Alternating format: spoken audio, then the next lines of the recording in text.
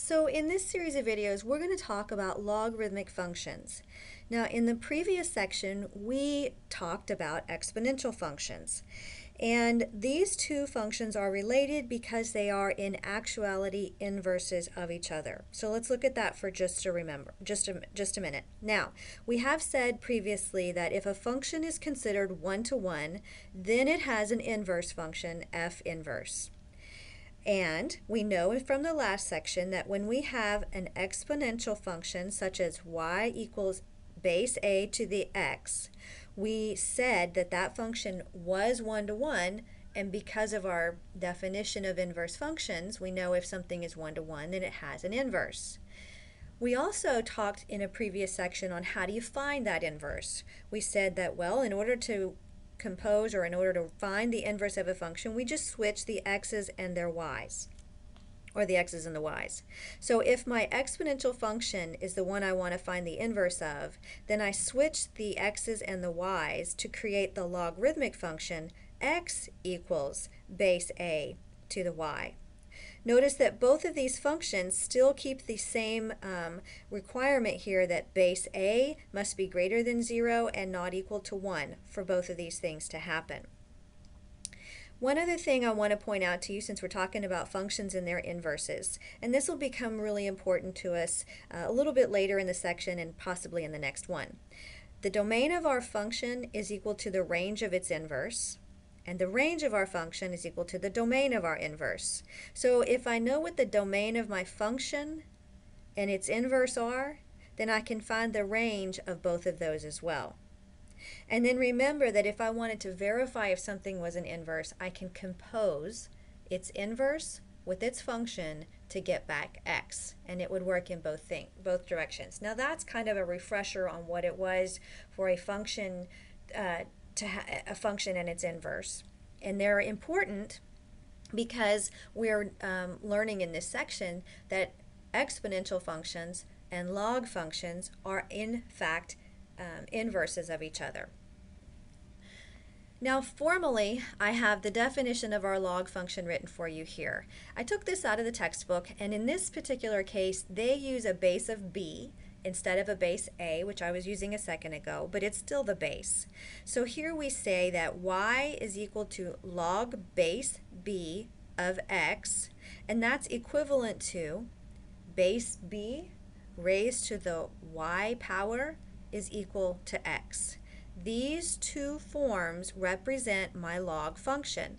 This is considered the logarithmic form of my function, and this over here is considered the exponential form of my function. And that's our definition of log functions.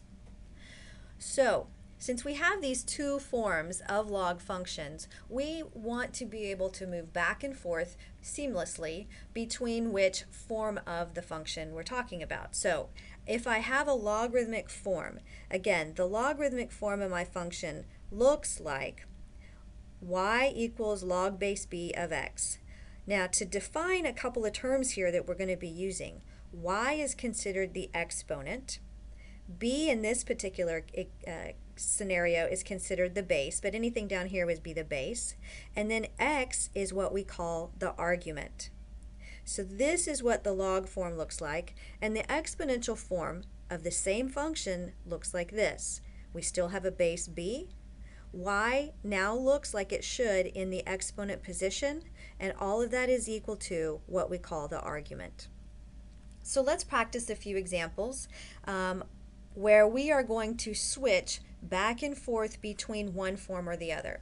In the first set of examples here, I want to go from the log form into the exponential form. So I wrote what my exponential form should look like right here. A base of b raised to the exponent y equals the argument x. So if this is the example we're looking at, 6 is equal to log base 2 of 64, I always start by writing the base. The base is 2. We're going to raise that to the exponent 6 equal to the argument 64. So I took it from its log form and rewrote it in its exponential form. Let's try the next one together. Here I have 3 equals log base b of 27. If I start with the base of b, raise it to the exponent 3, all of that's equal to the argument of 27. Okay, hopefully you're getting the hang of this. Here's the next example that I want to look at. I want you to put the video on pause and see if you can come up with the same answer that I'm going to get as well. Hopefully you got a base of 5 raised to the exponent y equal to 125. Okay, so this is moving from log into exponential form. Let's see if we can't go in the opposite direction. This time I want to start with an exponential form and rewrite it in its log form here. I wrote the definition above this. We're looking to change this into y equals log base b of x. Here's the situation that I'm starting with, or the exponential form I have. Base 5 to the 4th is equal to 625. So I start with the base. This is going to be log base 5 of the argument 625 equals to the exponent 4. So log base 5 of 625 is equal to 4. This is the log form. Let's try that again. This time we have this example for you right here. The cubed root of 64 is equal to 4. Now we haven't seen a problem yet where I have a radical in my expression.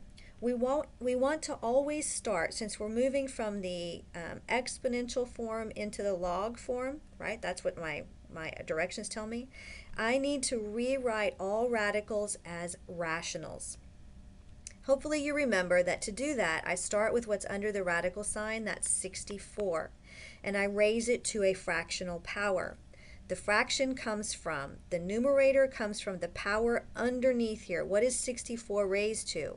An understood 1. So that's the numerator of my fraction, and the denominator is the index of my radical, so in this case 3. So the cubed root of 64 is the same as 64 raised to the 1/3 power. So we have to change all radicals into rational form. Now how do so that's my next step. So I have 64 to the 1/3 is equal to 4. It's this exponential form that I want to move into the log form. So what is my base? My base is 64. So I write log base 64 raised to the argument, or log base 64 to the argument of 4 is equal to the power 1/3. And that's the log form. Again, here's the last one I want to do together, but I encourage you to pause the video and let's see if we come up with the same answer. All right, welcome back. I hope that you were able to see that this is a log base 5 of 125 equal to the exponent -3. And that's how we're going to go back and forth between the log and the exponential